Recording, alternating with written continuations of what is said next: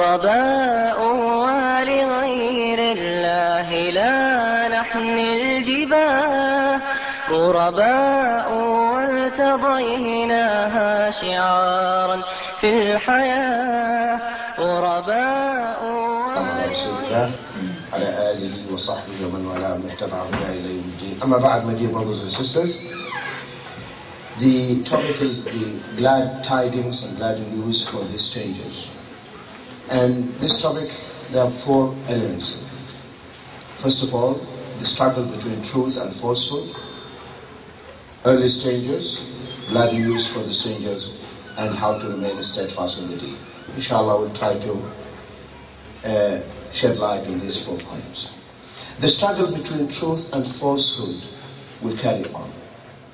It started the moment Allah subhanahu wa ta'ala commanded the cursed one, Iblis, to prostrate along with the angels before Adam. That's the beginning. And this enmity and this struggle will carry on till Allah brings this world to an end. So this is a fact we should understand. So this struggle between haqq and batil, truth and falsehood will be there. People who deviated from the right path, what Allah subhanahu wa ta'ala created us for, will not spare no efforts in spreading corruption, mischief in His kingdom and on the planet. But Allah will not let them do all these things just like that.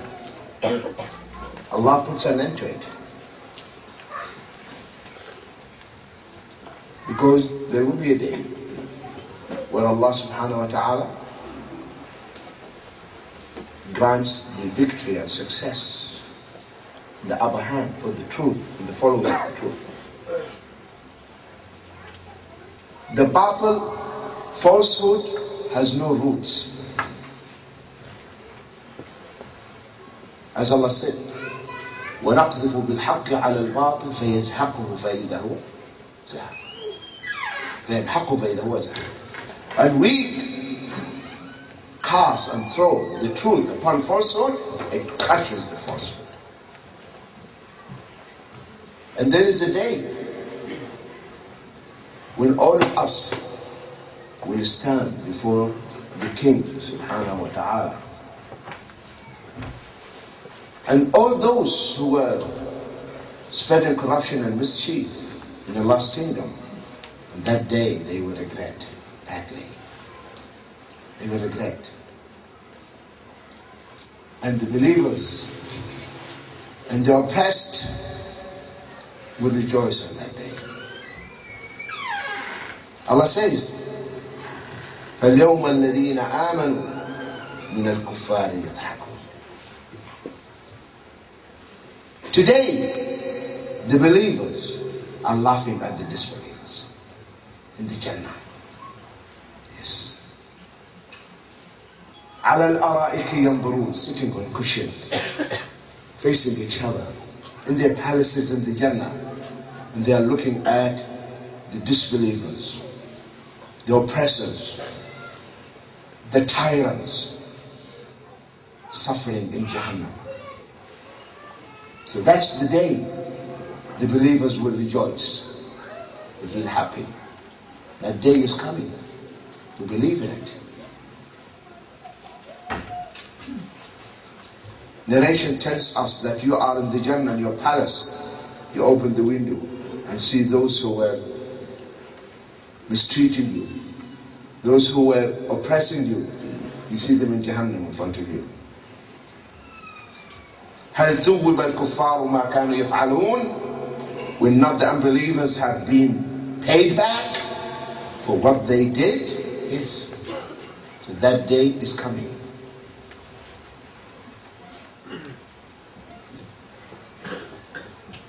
Early strangers. The early strangers. The early strangers were the prophets themselves. the Anbiya, the Usool. They were strangers among their people. The people did not receive them. The people opposed their da'wah, gave them tough time. So this is the path, my dear brothers and sisters. The way to the Jannah is not easy. The way to the Jannah is not easy. But it's the only way. The way of the prophets, the way of the messengers. A lot of troubles, a lot of obstacles. If you think that the way to the Jannah will be easy, you are dreaming. You are cheating yourself. The way to the Jannah not easy. Jannah has been surrounded with hardships, difficulties. And the hellfire is easy. You want to Jahannam? Very easy. Just don't care. Do whatever you want.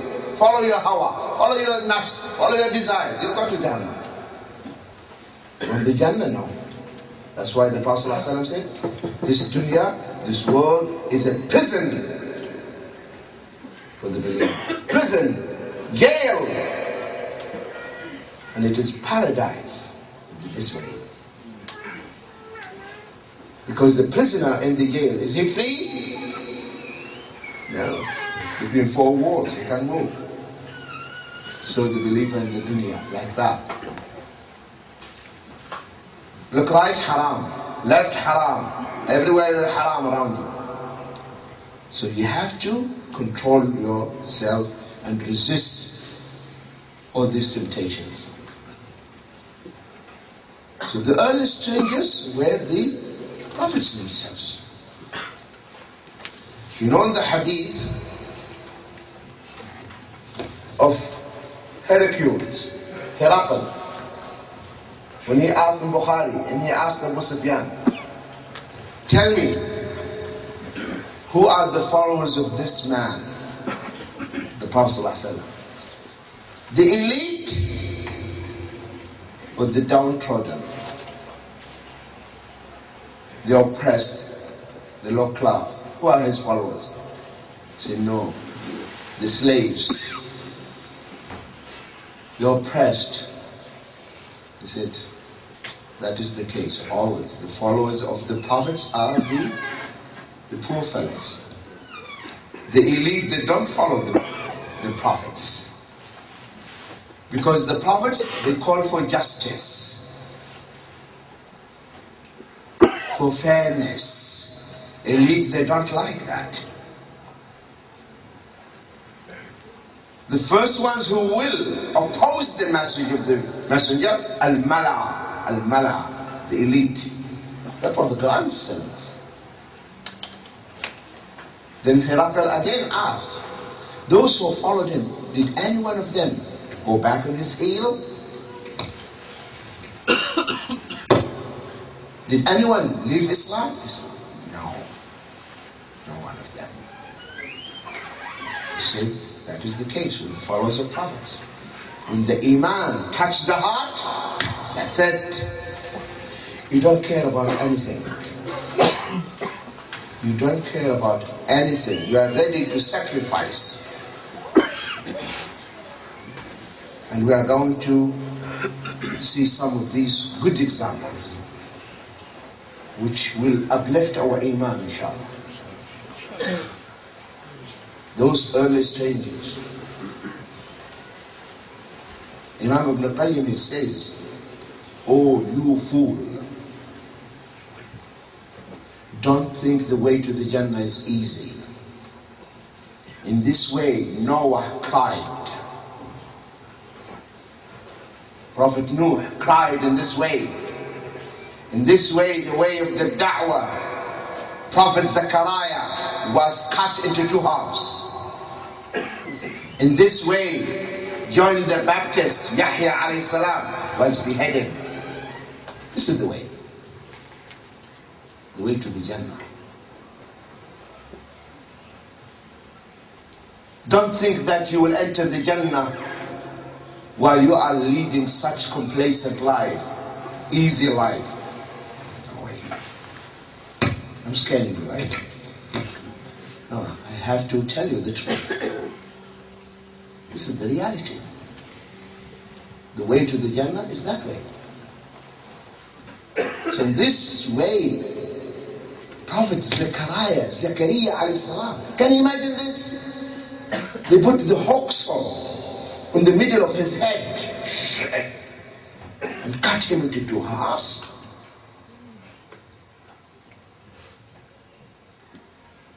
Yahya alayhi salam, beheaded. Muhammad sallallahu alaihi wasallam was strangled, choked. Are we better than his prophets? No way. We are the followers of his prophets. So that's the way. That's the way. A man came to the Prophet sallallahu alaihi wasallam. He said, "O Prophet of Allah, I love you." He said, "Get yourself ready for tests. Prepare yourself for the ibtila. Prepare yourself for tribulations, for calamities." This is the way. And what happened to the messengers of Allah. See the early strangers. The family of Yasser, the family of Ammar, his father and his mother were the first martyrs in the Islam. The mushriks were torturing them, punishing them. The Prophet ﷺ would pass by them, and the only thing he could say, "Sabran ali Yasir, fa inna maw'idukum al-jannah." O family of Yasir, be patient. Your place is the Jannah. There I will meet you. Here I am helpless. I can't do anything for you. But there we'll meet, inshallah, in the Jannah. Imagine slaves, but the iman settled in their hearts. Their hearts were filled with the iman, so they were ready to give their life. Sumayya was stabbed with the spear, and her master is watching. He's the one who killed her. And when she was breathing her last, he spat on his face. She said, "Muhammad is the messenger of Allah." The iman, my dear brothers and sisters, makes wonders. Once the heart is full of iman, that's it. Bilal, they were dragging him in the hot sand with metal armor around his body in the hot sand in Mecca. And he would only say, "Ahadun ahad, ahadun ahad." These are the early strangers. Ahadun ahad, ahadun ahad. And he said, "By Allah, I used to mix the sweet of the ahadun ahad, sweetness of it. That sweetness overcame all the pain." He was not feeling the pain. He was only enjoying the delightfulness and the sweetness of this ahadun ahad. The Prophet ﷺ tells us also about the early Muslims, the early Christians, the disciples of Isa alayhi salam. They are Muslims. Hawariyin. What happened to them? Listen to this. The Prophet ﷺ says, "Among those people before you, Muslims," because why did he say this? The Sahaba came and said, "Oh Prophet of Allah, don't you see what we are going through?" So he told them, "You haven't seen anything. There are many things in the store ahead. And I'm telling you, my dear brothers and sisters, you haven't seen anything. Not yet. Things will get tougher and tougher." This is the way. So listen to this. "Among those people before you, a man would be seized and held in a pit dug for him in the ground. There's a hole, and they put him in this hole so he cannot run away. And he would be sewn with the hacksaw, with the saw, into two halves, alive, from his head and his flesh, torn away from his bones with an iron comb. Imagine someone is removing your flesh with an iron comb. But in spite of this, he would not wean away from his faith. He will not leave his deen, because he knows few seconds and he will be where? Firdaus.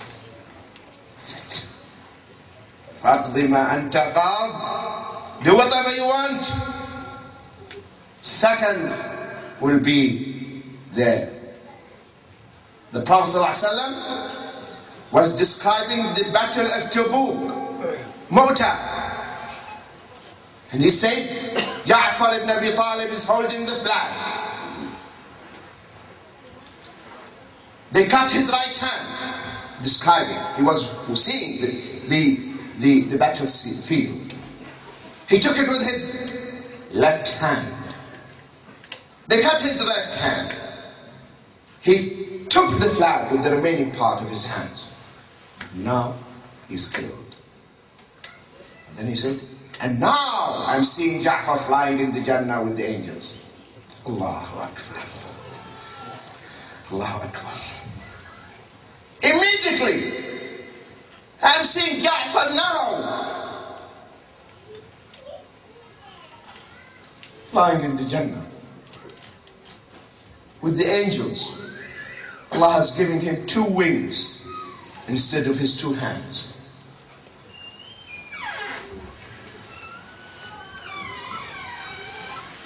Take another one from among the strangers. Suhaib Rumi.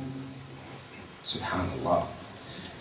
The Sahaba, they were sitting in the masjid of the Prophet ﷺ in the Medina, one of the gatherings, and then they were mentioning what happened to them during the days of Makkah. And then he showed them, he removed his garment. He said, have a look. All the skin on his back is white. Say, what? You have skin disease? He said, no. I'll tell you what. In Makkah, they placed me on glowing embers, glowing hot charcoal. They placed me like that on top of it. And nothing extinguished the fire except the fat on my back. That's what happened. Take another stranger, Zinira radiallahu anha. It's a woman. They were torturing her till she lost her sight. And they locked her in a room, no food, no drink. But who was feeding her? Allah. Miracle. Bucket of water would come down from the Jannah. And she would drink, and then this bucket would go up. And when Abu Bakr set her free, because Abu Bakr, he set Bilal free, and also Zinira, and others. The mushriks, they said, you lost your sight because of the curse of our idols. He said, oh Allah, restore my sight. Give me back my sight. And she got it. Take another example of the early strangers, Abdullah ibn Hudhaf al-Sahmi, who was captured by the enemies, prisoner of war, along with some of the Sahaba. And the head of the Romans started to humiliate him.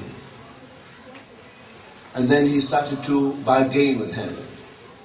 Leave Islam, and I will get you married to my daughter, and I'm going to give you half of my kingdom. I said, no way.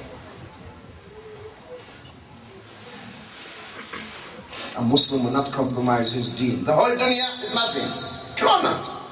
The whole dunya, my dear brothers and sisters, in the sight of Allah, is not equal to the weight of the mosquito weighing. The whole dunya. So then the king, or this commander, he commanded his soldiers to start executing the Sahaba. And the way he chose is to drop them into pots. The pots were full of oil, boiling oil. So much so that they cannot get close to the pot. So they tie the Sahabi with chains and lower them. The moment the body is immersed into the oil, immediately the bones float. And he told them, make him the last one. Let him see how his Sahaba are dying, his friends in front of him. And when he saw that, he cried. So they said, he cried. Tears, we can see tears. I said, bring him back. Maybe now he will change his mind. I said, have you made up your mind? No. So why did you shed tears? He said, because I remembered I have only one soul. The moment I am dipped, it's over. I wish I had 100 souls, so that I will die 100 times, fi sabilillah.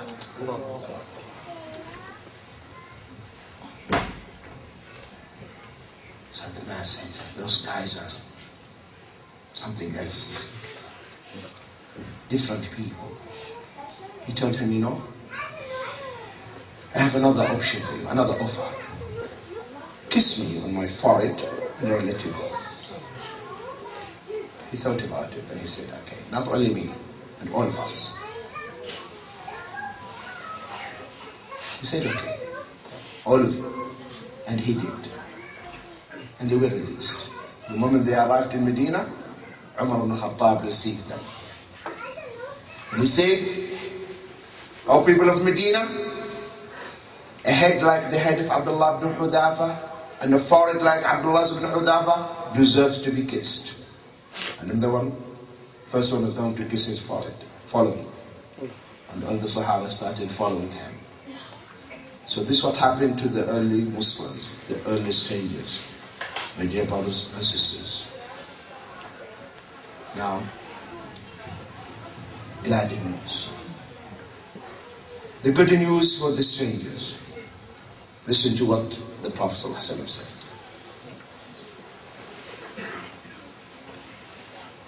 He said, Islam began as a strange religion, and will return to being a stranger.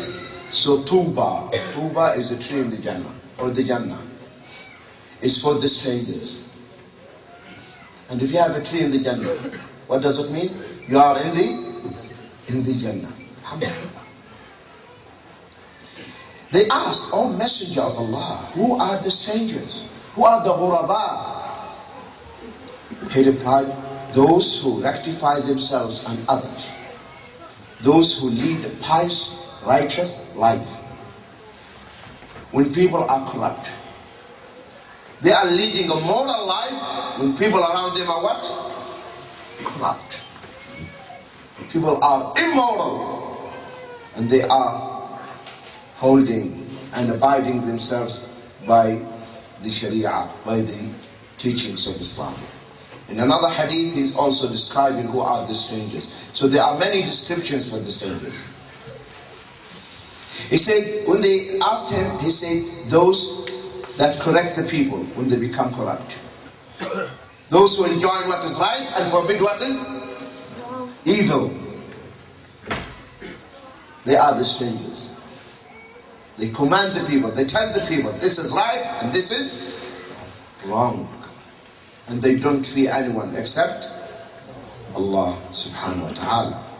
Also, he said, those that correct my sunnah, which has been corrupted by the people after me. Those who call the people to the sunnah and defend the sunnah and fight the bid'ah and innovations in the deen. They are the strangers. So you can see that different descriptions for the strangers. And also he said, sallallahu alaihi wasallam, they are a small group. The minorities are what? They are minority. Strangers are a small group. In another hadith, نُزَّعْ مِنَ الْقَبَائِلِ, one in this country, one in that country. Subhanallah. A brother, he told me, he went to one place in Africa. He said, in that city or that province, there was only one sister wearing niqab. Only one sister. And the children are scared. Ninja, you know ninja. One sister. A stranger in the whole town, in the whole city.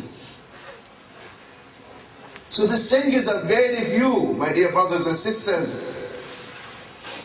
So be together. Don't let the shaitan come between you. Help one another. Strengthen one another. You are strangers. Love one another for the sake of Allah subhanahu wa ta'ala. They are a small group of people among large, evil population. Everyone is pointing fingers. See those guys? And you know the list and the names they have and the labels they have. Evil population, those who oppose them are more than those who follow them. Those who criticize them, those who talk evil about them, they are more than those who listen to them. This is another description for the strangers.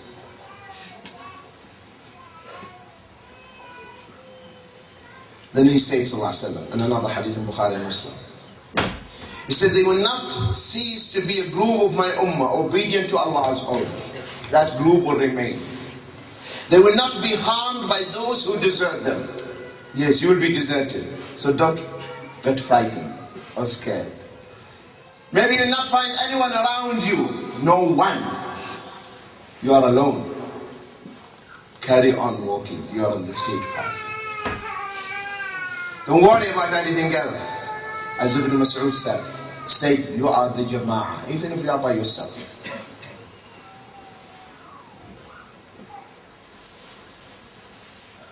No one around you, yes. Subhanallah, the Prophet ﷺ on the night of the Ascension Mi'raj, he saw a prophet by himself. Allah sent him, no one followed him. No one. And he will come by himself. So if you find no one around you, people deserted you, don't worry. It will happen. This is the way. Just carry on. Don't you know the famous statement of the ulama?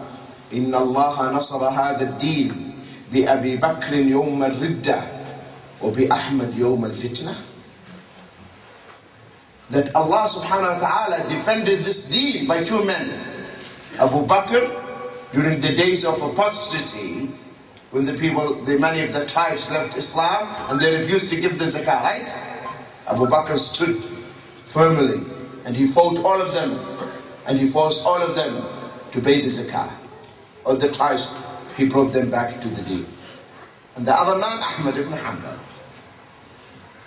during the fitna of the Mu'tazila, when they say this Quran is not the word of Allah. And Ahmad ibn Hanbal remained steadfast. Many of the scholars at his time, they left him.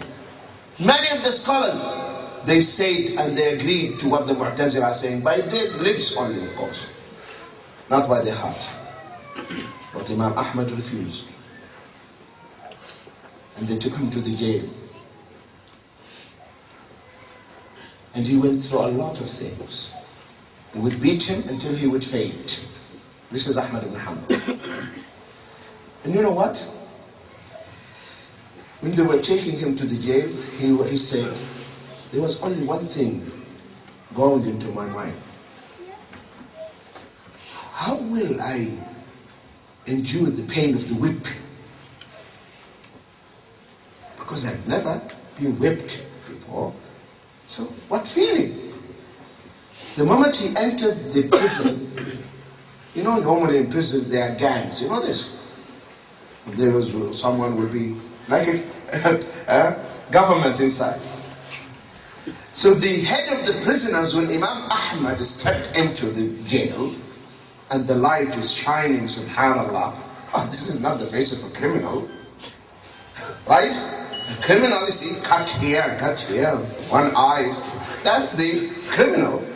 So this guy is not a criminal for sure.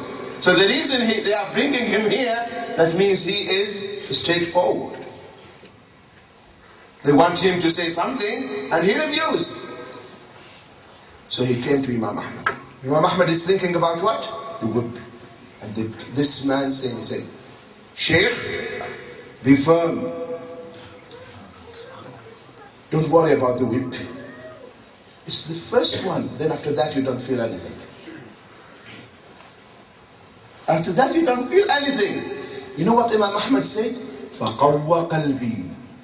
He strengthened my heart by that statement.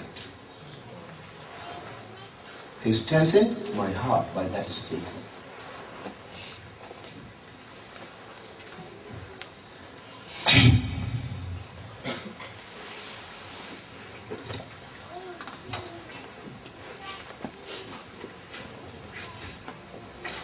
Also, among the good news, my dear brothers and sisters, that this deen, the deen of Islam, you know the deen of Islam like what? Like the spring. The more you press it, the higher it goes up. Like a ball, bounce it, what will happen? Go up.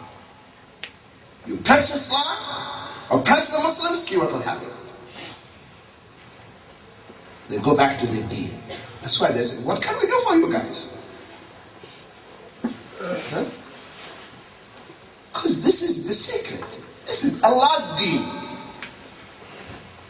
This is the deen of Allah. Subhanallah. The negative image we have, the Islam has in the media, you can't doubt it. There's a negative image, right? And yet people are becoming Muslims. Why? Everyone's Islam is horrible, terrorists, all these things. And yet people are becoming Muslims. Thousands and thousands and thousands of people are becoming Muslims. Because people, they go, okay, let us have a look at Islam. What is this Islam? You are indirectly making da'wah. You understand? Subhanallah. When one of them said Islam is beautiful, he didn't mean it. Islam is a good religion. Really? Why didn't you tell us a long time ago? And people start to read about Islam. Thousands of people are becoming Muslims. So listen to this beautiful hadith. And when you read this hadith, they strengthen your iman. They strengthen it. Listen to this. When the Prophet ﷺ said, لا يبقى على ظهر الأرض بيت مدر ولا وبر إلا أدخله الله كلمة الإسلام. No single house, whether it is built out of bricks, like the houses we have, or wool tents, nomadic tribes, on the face of the globe, except that Allah will bring Islam into it. No single house. Islam will reach every house. This is something Allah decreed. And what Allah decreed is going to pass. You cannot stop it.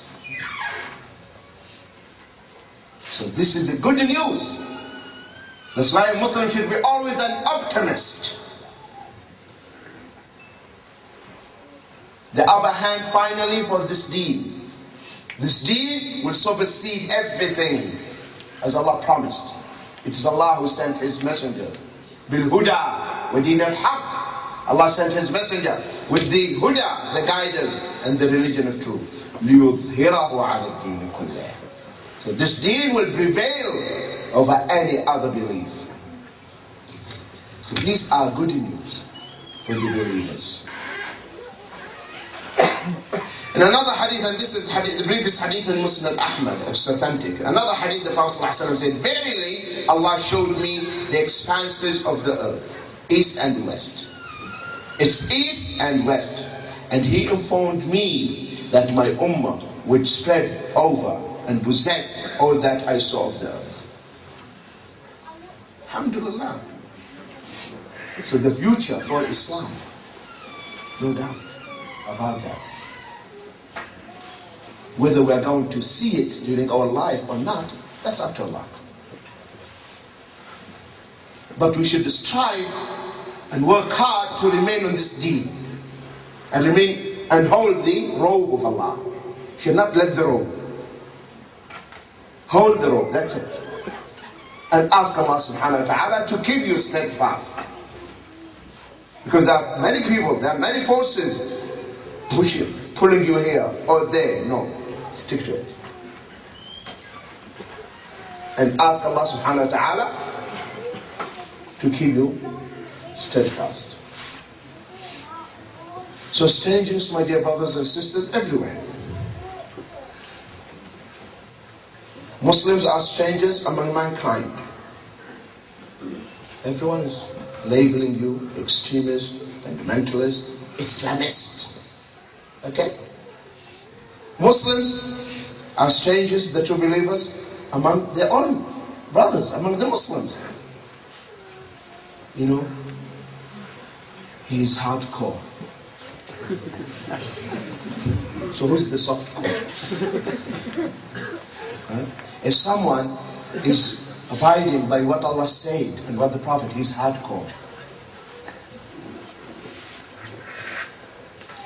The scholars are strangers among the people. The followers also of the Sunnah, they are also strangers. A person who's a stranger in his house. In your own house, you want to lead an Islamic life, your wife is the first one to stand on your face. Tells you, why you want to change our life? What happened to you? Who brainwashed you, man? Those guys you're mingling with? What happened to you? You were a nice guy before. Your wife is telling you to tell you that all the people, they are like this. Why you want to be different? Look around you. See our neighbor, he's a nice guy. See his wife, she's a normal woman. They're beautiful, charming. Why do you want us to be different from the people? My dear wife, this is haram. Now come on, that's too much. You know, Islam is easy.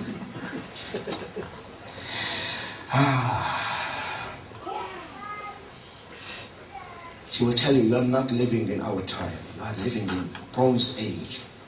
Somewhere. You're not living in your time. Children, they say, Daddy, things have changed, Daddy. Okay, right? See? Let us be like the kids. My dear children, I'm responsible. I love you. I don't want you to go to hell. So if I don't take care of you and protect you from all this corruption, I will be in Jahannam. I want to protect you, my dear children. Because that's what Allah commands me. Ya ayyuhalladhina amanu, oh you who believe, qu anfusakum wa ahlikum nara. Save yourself and save your families from a blazing fire. Its fuel, وَقُودُهَا النَّاسُ وَالْحِجَارَةِ, whose fuel this blazing fire, men and rocks. Do you want to see your child in Jahannam? Do you want to see your sweetheart in Jahannam? So you are a stranger in your own home, in your own house.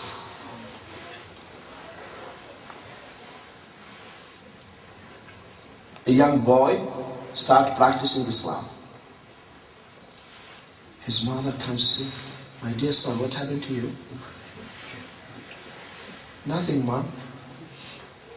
"Where did he come from?" "From the masjid." "Masjid?" This boy was messing around, roaming around with all girls. Okay, every time phone is ringing, and your mother is happy with that. And she will give you the phone. She's on the line. Okay, go. You know what? You remind me of your father. Like father, like son, you know? You're a man. Okay, go ahead. Now this boy, he left all that rubbish.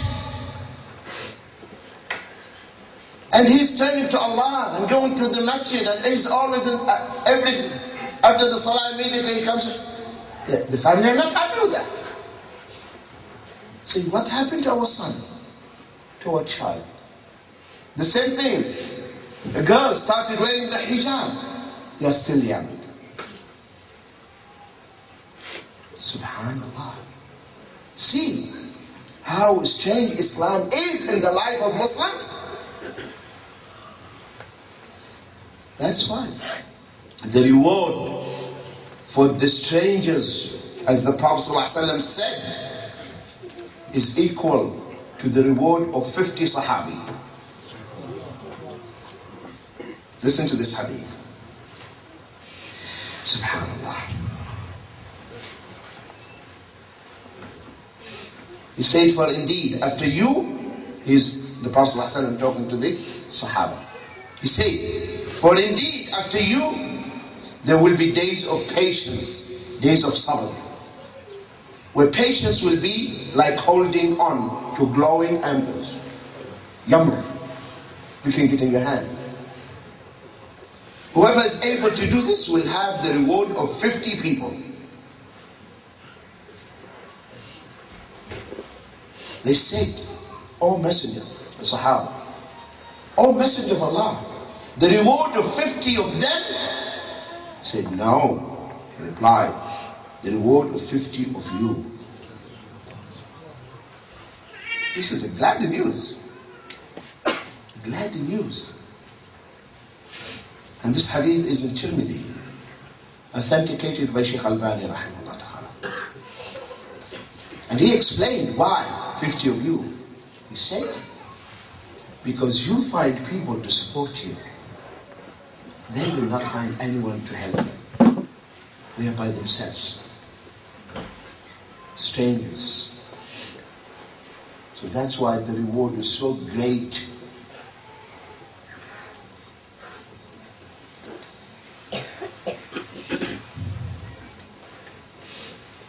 Now, how to remain on this deen, inshallah. How to remain on the straight path.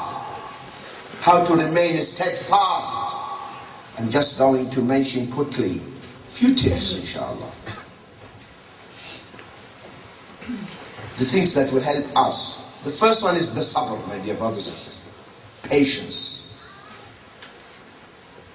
That's what we need. And patience is not easy. You need to train yourself.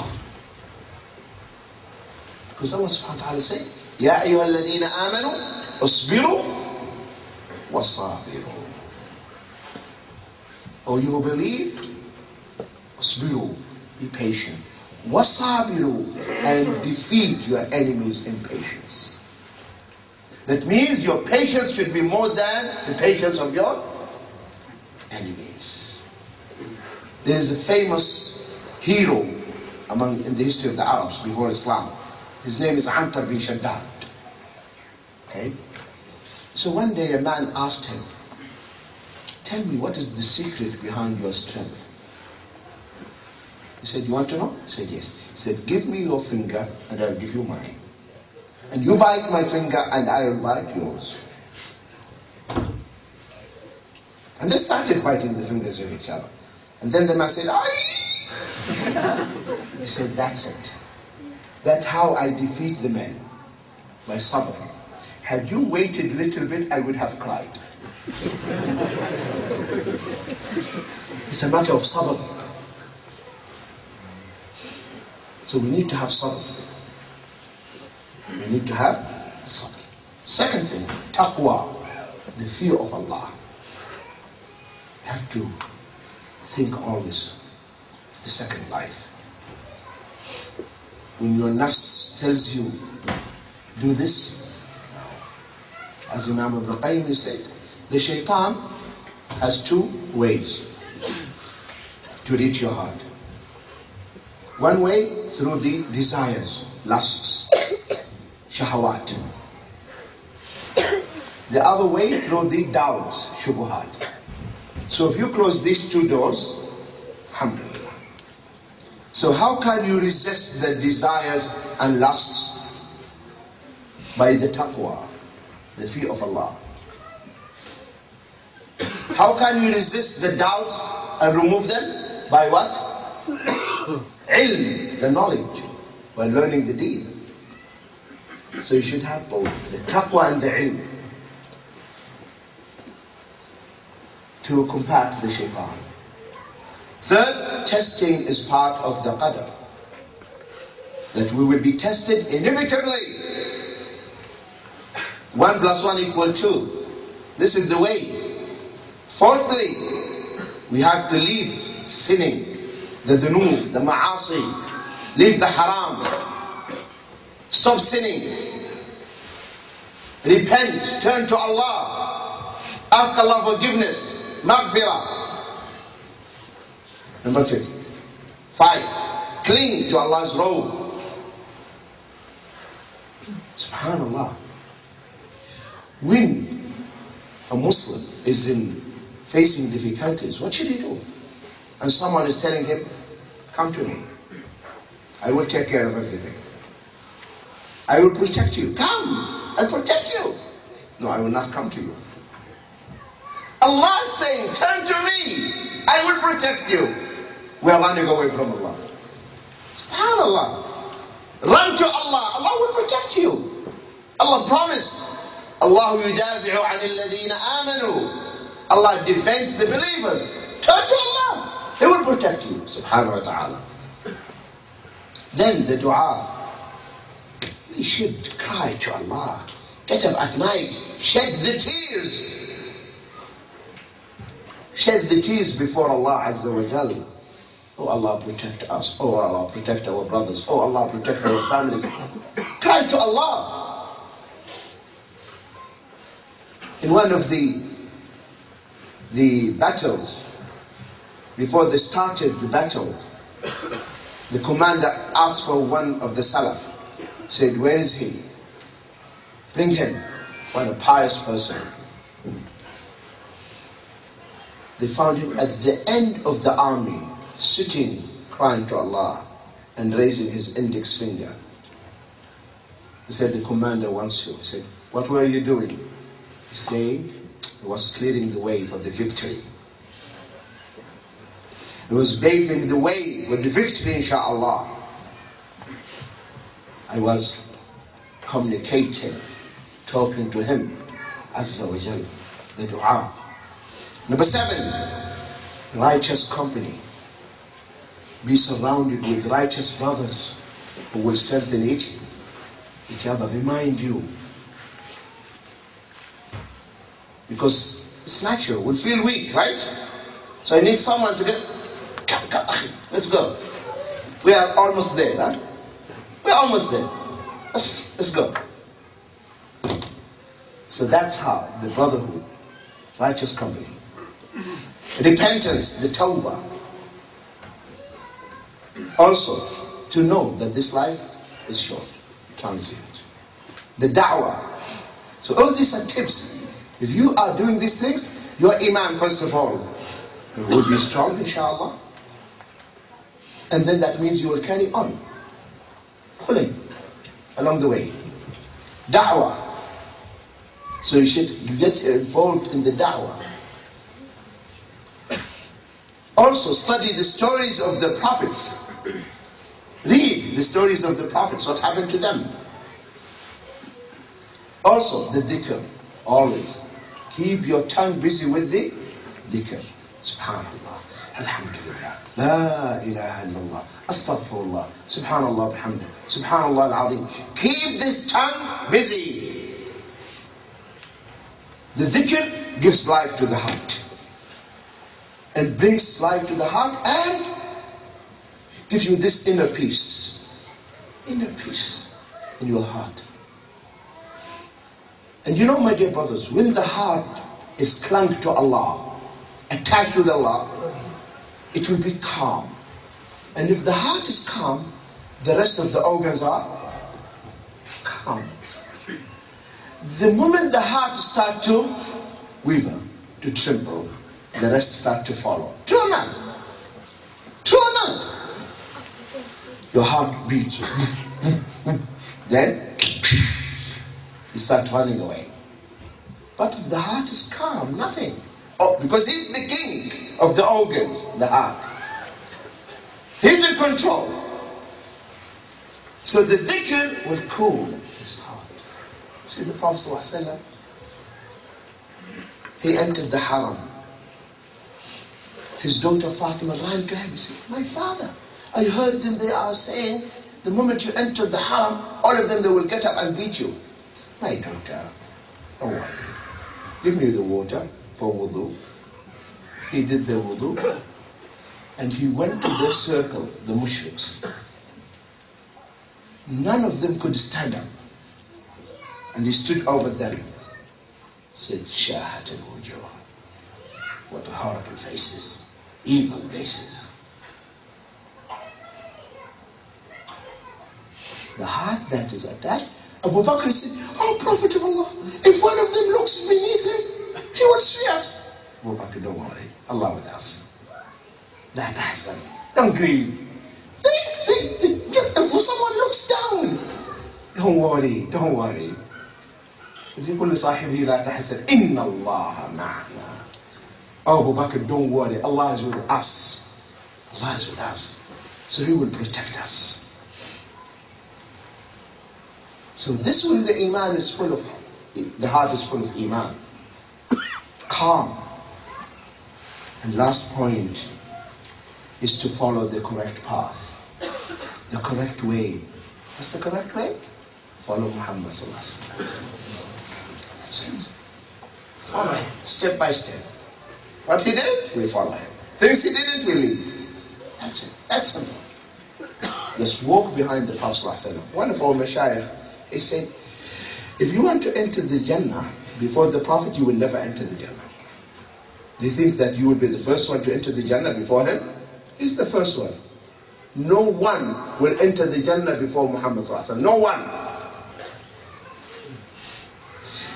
The gatekeeper, the angel, has instructions. The first one should enter only Muhammad sallallahu alaihi wasallam. Anyone has to come after him. They know that. So you cannot enter the Jannah before him. And you cannot enter the Jannah with him simultaneously. You want to enter the Jannah? Walk behind the Prophet ﷺ. Listen to this ayah, and that I conclude. May Allah keep us steadfast in the deen. May Allah protect you. May Allah bless you. Allah says in Surah An-Nisa, that is Surah number 4, ayah 115.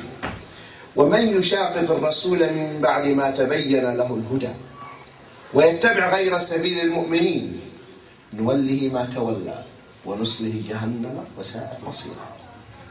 And whoever contends and opposes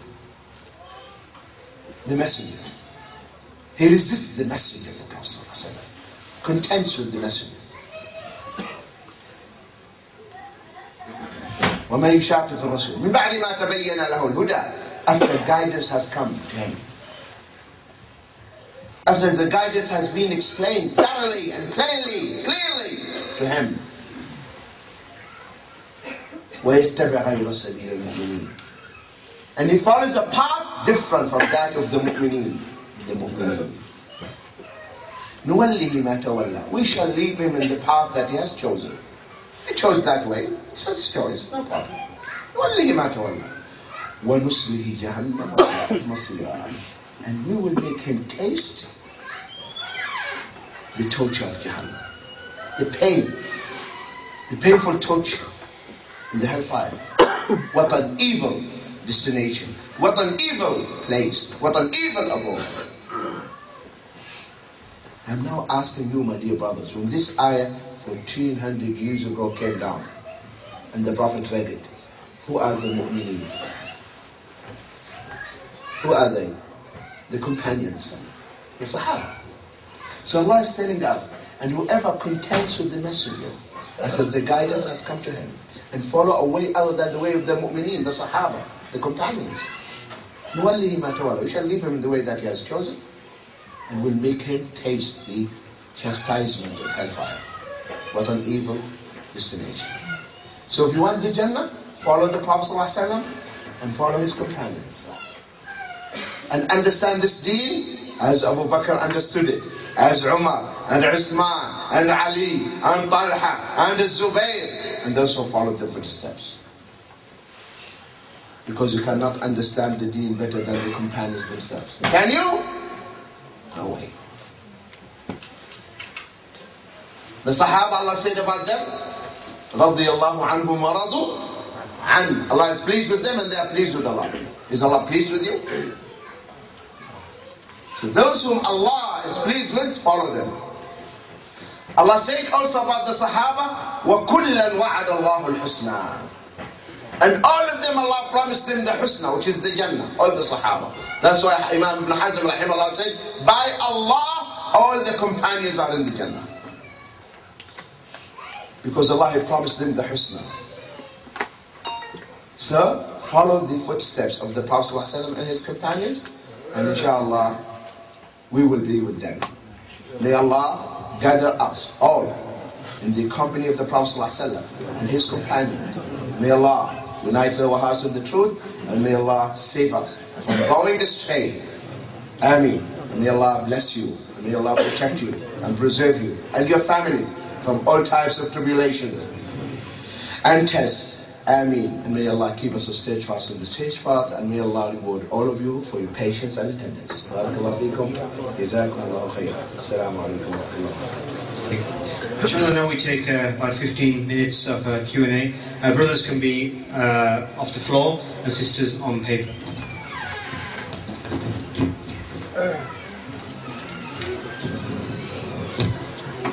Read it.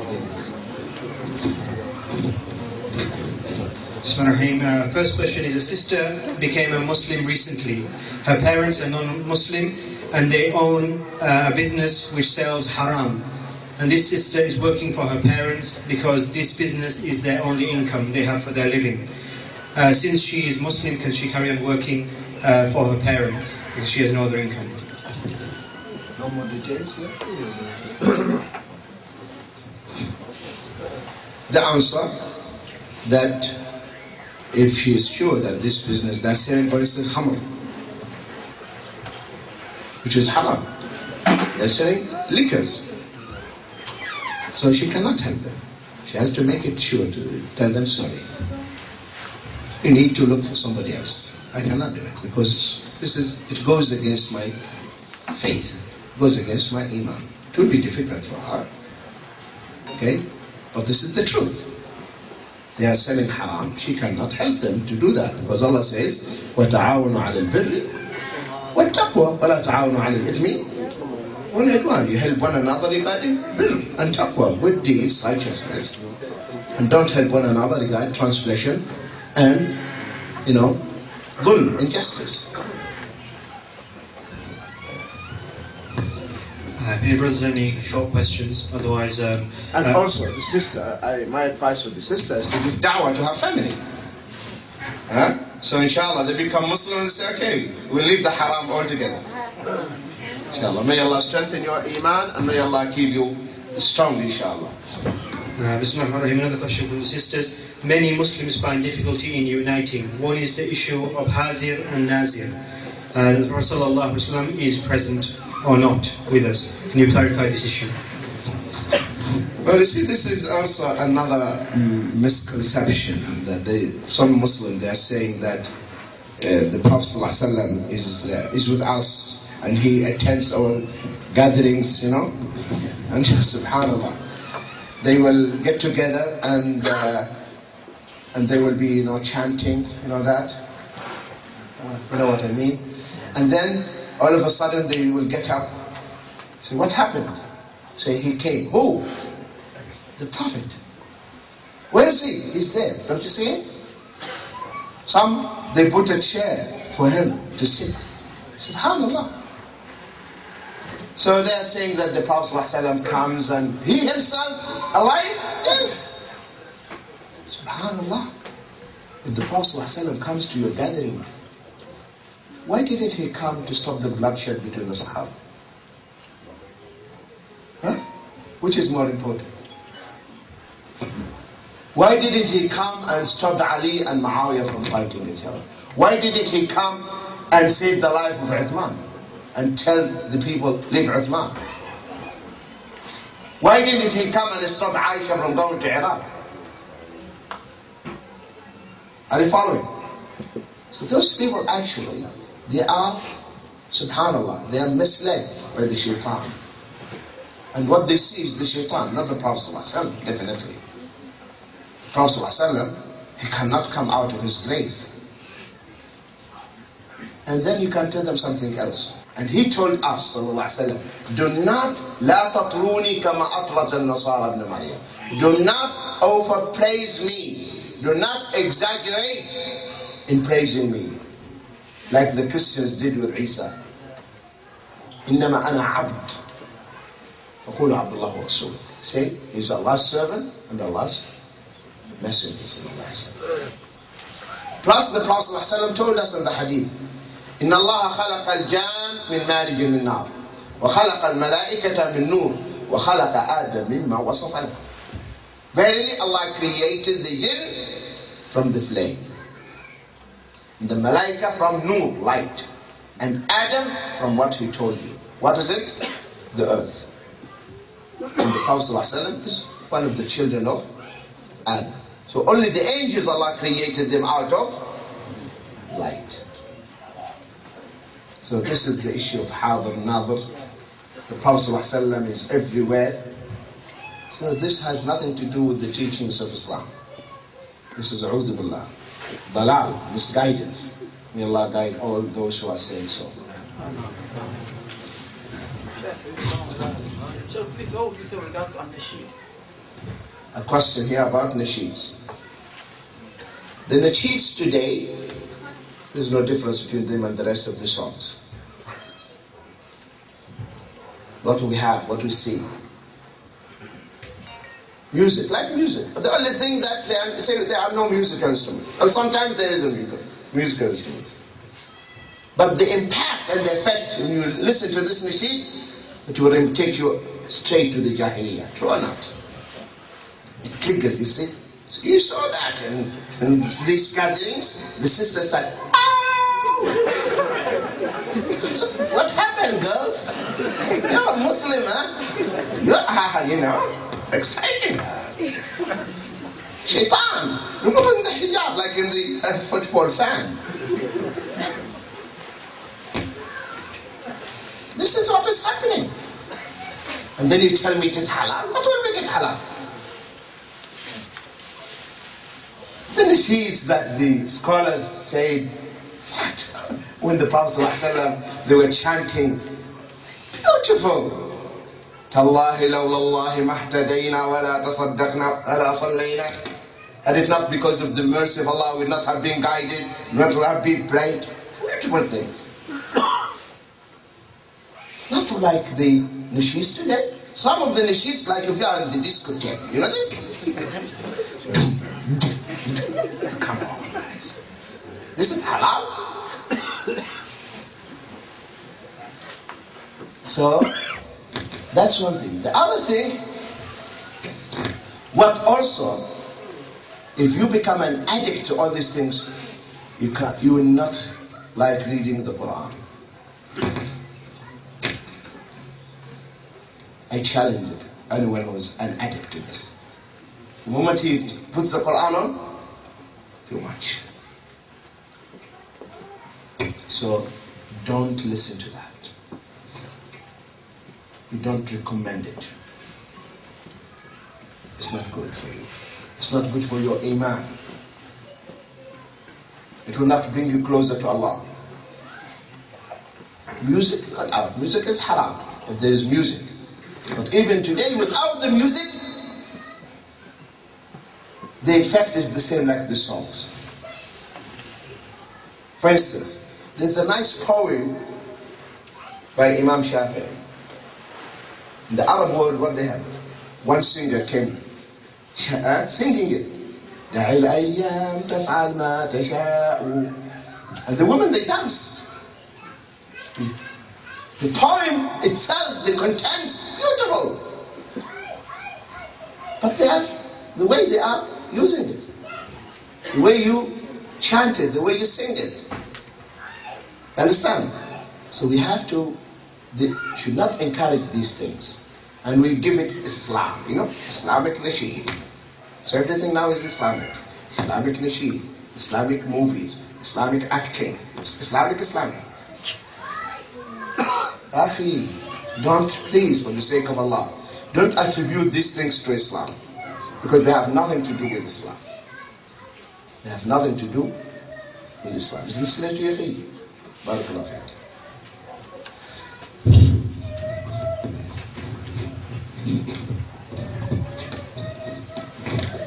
Bismillahirrahmanirrahim. My sister has been divorced 3 times. Talaq shar'i with the iddah periods between. Can she go back to her husband in any way? See, these issues, the issues of talaq should go to the qadi. You should go to the qadi, the judge, and he should listen to all the cases and the situations. How was the first talaq? Was it really valid or not? And the second one, and the third one. If all the talaqs were valid, and the man, when he made the talaq, he was, aware of what he said. Because if a man says talaq when he was angry, Shaykh bin Baz, rahimahullah, he has one volume of his fatawa on the talaq. He mentioned in that. He said there are 3 levels of anger. 3 levels of anger. The first level, a person becomes mad, black out. Some people like that. When he's angry, he doesn't see. Finish. So he will be talking, but he doesn't know what he's saying. So he said, if a person reached that level and he made the talaq is invalid. Because he's just like insane, mad. Second level of anger, he said, he can recall, he can remember what he said, but he couldn't stop it. So some people, we've seen people like that. When they are angry, they are shivering. You know this? Have you seen them? Like that. Very angry. And his wife is challenging him. He's telling him, are you a man? I don't want to live with you. Let me go. If he says that, say, no, I'm not a man. I'm not going to divorce you. By the way. So, he said if he reached that level, he's so angry, and he couldn't hold the words, he couldn't stop it. He said also that talaq is invalid. The third level of anger, he said, it's normal anger. No husband will divorce his wife while he's, sipping tea with her, Darling, yeah, darling. Any husband will do that? No. Always, talaq happens when people are angry, thrown up. Maybe something silly, and most of the talaq for silly reasons. When you ask him, why did you divorce your wife? Sheikh, I cannot tell you. Because it is so silly. So it depends. So that's why you have to take your case to the qadi, who will ask you this detailed questions, ask you detailed questions, and ask you for more information. If all the 3 cases of talaq The first one was valid. Qadi said it is valid. The second one, the same. The third one is, that's the end of it. If he said, no, this one cannot be counted. This talaq is invalid. So here, then it will be only counted as two. So that's why, my dear brothers, try to remove this word talaq from your mind. Wipe it away. Not for the silliest reason for anything, the word talaq comes on your tongue. Because now the rate of talaq among the Muslims is so alarming. You know this? And also the rate of khula. The sister, every sister, I want khula, I want khula, I want... Subhanallah. The Prophet ﷺ said, those who ask for khula for anything, no reason, they are hypocrites, munafiqat. In another hadith, the Prophet ﷺ said, any woman who asks for talaq with no valid reason, justified reason, she cannot smell the fragrance of the Jannah. Al-Jannatu haramun alayha. So both the brothers and the sisters, they should be matured enough. Not for any problem, the only thing they think of is the talaq. Life is not milk and honey. Life is a lot of tests, obstacles, hardships. You know this.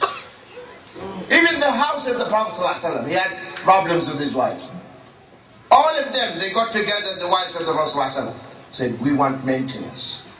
Give us. He said, I don't have. So he got angry with them and he left them. And he said, you will not see me for 1 month. And he stayed in the masjid for 1 month. Sleeping in the masjid, not in his houses. And the rumors went all over Medina. The Prophet divorced his wives. The Prophet divorced his wives. Umar came. He found his daughter Hafsa crying. He said, he divorced you? He said, I don't know. He said, how many times I told you, don't listen to Aisha. You are listening to her. See what happened to you. Aisha can say anything to the Prophet because he loves her. Aisha's father is better than your father. He said that to his daughter. Then he went to the masjid. And the Prophet ﷺ was in the room in the masjid and Bilal at the door. He said, ask the Prophet ﷺ that I want to see. He went inside, he came, he said, 3 times. After the 3rd time, he started, okay. Now Umar, he entered, he looked, he didn't see anything in the room. The Prophet ﷺ sleeping on the ground. Now Umar, he wants to know, to diffuse the tension. He said, you know, Prophet of Allah, when we were in Mecca, the women could not raise their eyes up. The women in Mecca, when we were in Mecca, no woman will shout at her husband. But when we came to Medina, our women start learning from the women of the Ansar, because the Ansar are so sweet, so nice. So they started to argue with us, to shout with us. The Prophet ﷺ started to smile. I must sit down. See? So first of all, Umar wants to make an atmosphere suitable, because he wanted to find out. So now the Prophet ﷺ is relaxed, he's smiling. Umar said, oh Prophet of Allah, did you divorce your wives? And the Prophet ﷺ said, no, I didn't. Umar came shouting. The message is full of the Sahaba, and Umar is shouting, the Prophet did not divorce his wives. After 1 month, the Prophet ﷺ went back to his wives. And the first one he started with was Aisha. After 29 days, Aisha said, I was counting the days and the nights on my fingers. After 29 days, the Prophet came. Aisha stood at the door. Another day. We are in a hurry.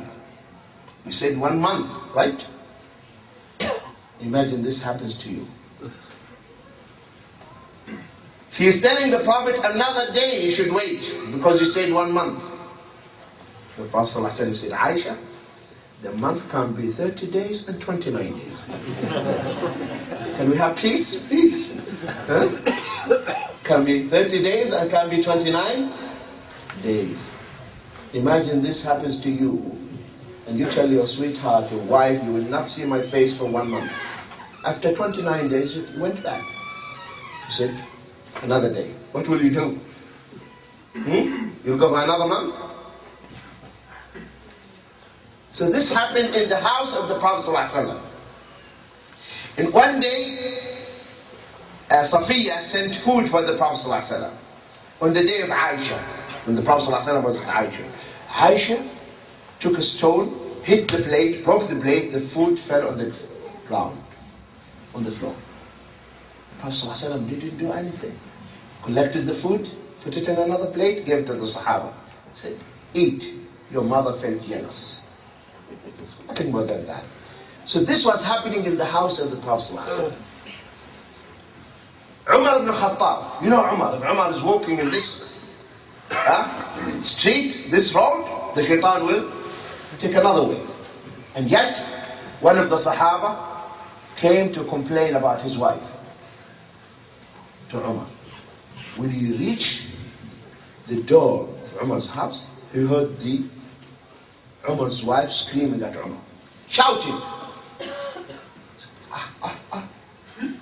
I'm not alone. It is in every house it is common. Alhamdulillah. This is Umar's house, his wife is shouting. Alhamdulillah, what a relief. Then he decided to go back. Umar opened the door. Said, brother, come, what is it? No, nothing. No, please come. He said, you know, Amir Mu'mineen, I have problems with my wife. And when I reach your house, I heard her flaring up, you know. Umar said, you know, Akhi, listen. See Umar what he said. He said, you know, she cooks for me. She takes care of my children. She stitches my clothes. She looks after my horse. And he started listing all the things that he's doing. If from time to time she flares up, I have to take it. I have to overlook it. That's what life is. So unless we know that life is not something ideal, no. The reality is something. It's not that what you read in the novels, no. Headache, believe me, marital life is a headache. Yes, it is a headache. And the second wife is more headache. And the third, more headache. It's not fun, I'm telling you. It's not. This child wants this, the child, and this, and then soon you start scratching your head and you don't know what to do. So that is the reality, that's what life is. So not for the minimum thing, silly reasons. Talaq. I cannot live with you. What is this? Many sisters, they send me emails or on the palto. Sheikh, I can't cope with him. I can't stand him. If your wife says, I can't stand you, kiss her, hug her, tell her I love you. If he tells you divorce me, tell her I love you. That means when she says, give me talaq, divorce me, it means love me more. Sisters, right? Yeah, love me more. That's what she needs.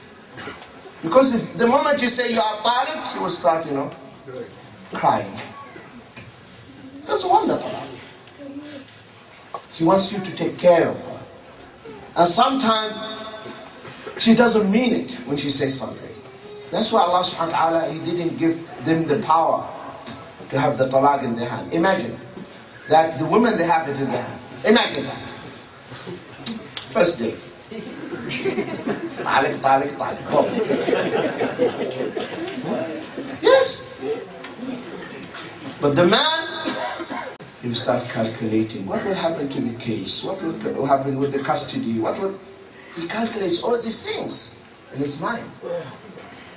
Then he will say, okay, I have to be patient. I have to take it for the sake of the case. Because he thinks rational and she thinks emotional. Okay? Is this clear to you? So, the talaq, we don't encourage it, inshallah. Yes.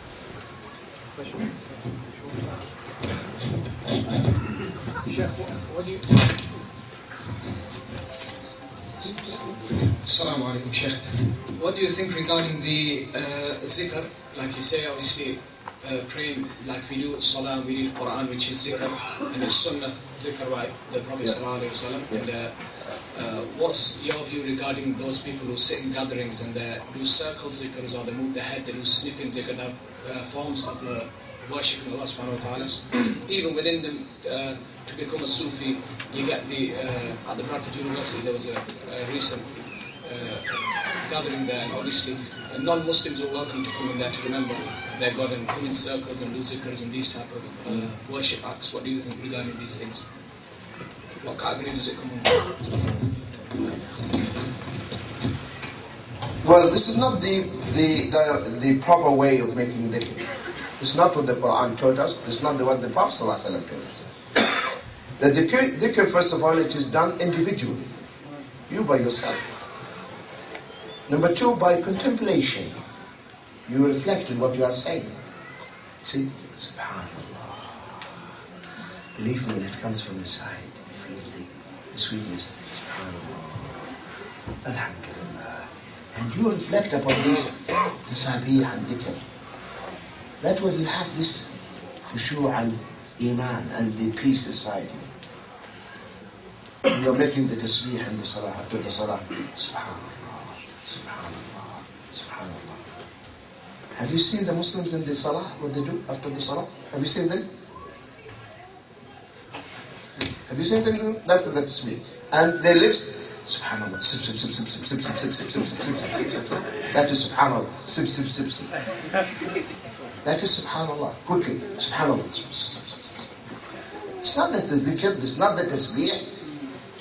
So you have to do it, articulate it, understand what you are saying. Do it individually, not collectively, not loudly. You don't disturb the people around you. Somebody is reading the Quran, don't disturb them. Imam Darimi, he reported through an authentic isnad that he said, in Iraq, Abu Musa al-Ash'ari, he entered one of the masajid and he saw a circle. Shaykh sitting, and there's a pile of pebbles, stones, and then the Shaykh would say subhanallah 100 times. So everyone would take pebbles 100 times, 100, subhanallah, subhanallah. Are you following? Then alhamdulillah 100 times, alhamdulillah, alhamdulillah. So Abu Musa al-Ash'ari, when he saw that, this is very strange. We didn't do that. The Prophet ﷺ didn't teach us this way. So he went and he asked Abdullah bin Mas'ud. He said, I saw in the masjid something, and I want you to see it. So Abdullah bin Mas'ud, he went and he covered his face. And immediately when he saw them, he said, how quickly you perish, O Ummah of Muhammad. How quickly you perish. He didn't say, Jazakumullah khair, you are doing wonderful work, good. He said, how quickly you perish, O followers of Muhammad sallallahu alaihi wasallam, O Ummah Muhammad. The clothes of your Prophet are still in good condition. His utensils are still intact. His companions are among you by Allah. Your ayah have found a way better than the way of the Prophet ﷺ, or you are opening the door of misguidance. One of the two. You choose. Have you found a way better than the way of the Prophet ﷺ? or you are opening the door of dalala, misguidance. He said, you know, father of Abdurrahman, our intention is good. We want something good. We thought it's okay. He said, no, there is no good except what the Prophet taught us. If someone comes to you and says, brother, do this, it is good, tell him, I will not do it. But it is good. Who told you it is good? Ask him, did this good you want me to do, did the Prophet ﷺ know about it? Did he know it? This khair, this good, did the Prophet ﷺ know it? Yes. Second question, did he teach it to his companions? Yes, where? If the answer no, he didn't know it. So the Prophet didn't know this khair, and you knew it? So who told you? Are you following? Who told you? When the Prophet was not aware of it. If he said he knew it, did he teach it? No. So who taught you when the Prophet didn't teach the companions? So where did he get this from? So the khair is only by following the footsteps of the Prophet ﷺ. What he did we do, what he left we leave. And the sunnah of the Prophet ﷺ, there are 4 types.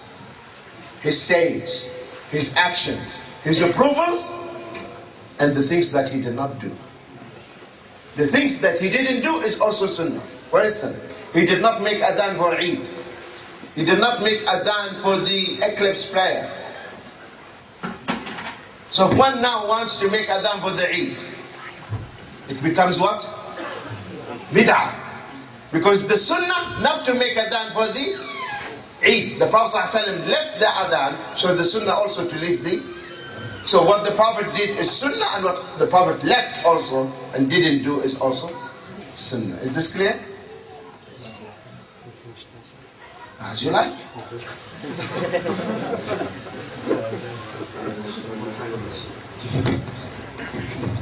One final question, because it's a serious one, is there's a mother here and her children swear at her and treat her badly. What advice do you have for her? Again. Yeah, there is one mother here, her children swear at her and treat her badly. You mean They swear, they abuse her. abuse her? Yeah, verbally abuse her. See, my advice for this mother is very hurtful, no doubt. But mother is a mother. No matter what you do to her, she is still, you're part of her. You're part of your mother. She will not hate you. It will pain her. But I'm telling the children, whatever you do to your mother, your children will do it to you. By Allah. Whatever you do to your parents, your children will do it to you. There are many stories happen. The old people, they told us exactly. So the children should fear Allah, repent, turn to Allah, and ask forgiveness. Ask the mother to forgive them. And I tell the mother, strengthen your relationship with Allah. Get closer to Allah. And pray to Allah to guide your children. And I will pray for your children. May Allah guide them. May Allah make them beautiful to you and obedient to you. Ameen. Children, listen to your parents. Listen to your mothers. The Jannah at the feet of the mothers. The Jannah at the feet of your mothers. And Hassan al-Basri one day, he came late to the study circle. And he told his students, you know why I'm late? I was in the Jannah. I was kissing the feet of my mother. Yes. Your mother who carried you 9 months in her womb. 9 months. You were inside. She gives you everything. And she was happy. You kick her, she smiles. MashaAllah, MashaAllah. Huh? See? He's moving. Can you touch him? Can you feel him? The mother is happy. That's your mother. You came out. You don't know, you can't imagine what she went through. The labor. Women, they know that. Contractions. That's why the Prophet ﷺ said, if a woman dies in the labor, she's shahida. He's a martyr. The man who carried his mother on his back from Sana'a in Yemen till Mecca, and he performed the tawaf. And then he came to one of the Sahaba and said, what do you think now? I think I did everything. Huh? You know, I carried her from Yemen, did Umrah, all that. The Sahabi said, can your mother walk? I said, yes. I said, let her walk. All this is not equal to one of the contractions of labor. All of this, what you did. Your mother, you cannot reward your mother.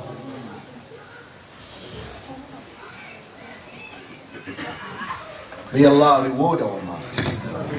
May Allah grant them the Jannah. And may Allah make us all dutiful to them. So if you have your mother alive or your father, these are the door to the Jannah. Be dutiful and kind to them. And the pious woman, the righteous woman, is the one who will tell her husband, take care of your father, take care of your mother. She's the one who will tell you, I love you. And because I love you, I don't want you to end in Jahannam. So take care of your father, take care of your mother. And she will love them and take care of them. And believe me, my sisters, if you take care of your in-laws, later on also, when your children get married, their wives also will take care of you.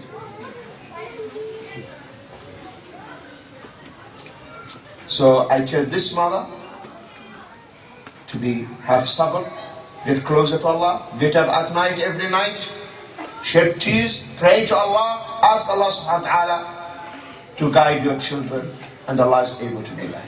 Amen. Jazakumullah khair. Barakallahu feekum for your patience and attendance. Inshallah, we'll see you soon.